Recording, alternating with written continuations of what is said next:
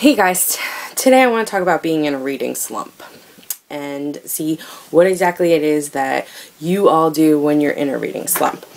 You see, my problem is that where's my book? I just got finished a couple days ago reading this lovely book right here, Tumble and Fall by Alexandra Coutts. Excellent book, by the way.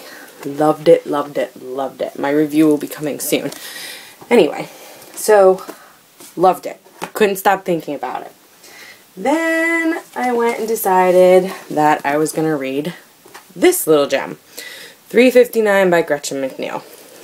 I honestly didn't get very far in. Only the chapters are very short, so I think, I got up to chapter 14.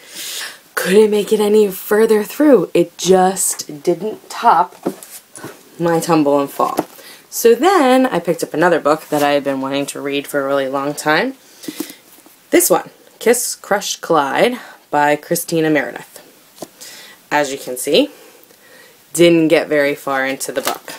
I don't even know what chapter I'm on because the chapters in this book are so freaking long. And she like over describes everything.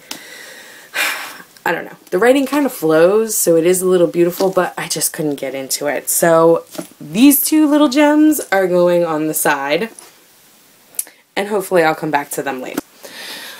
But my point is what do all of you do when you get into a reading slump? Or when you start a book, and how far in do you go until you decide not to read any more of it? Do you ever have do not finish books? Do you post reviews on them if they're do not finish? Do you do a video review if they're do not finish? I'm totally stuck here. I have no idea what to do. I do have all of these lovely gems that are sitting and waiting for me. But honestly, right now at the moment, after the bad 2 books that I just put down, not that they're bad, just uninterested, I don't even know if I want to start any of these for fear that I'm not going to like them and then I'm going to put them down too. So, I just want to know, that's our discussion. Do you enjoy every book that you read? Obviously not everybody does. And what exactly do you do? Do you force yourself to finish it if it's a review book?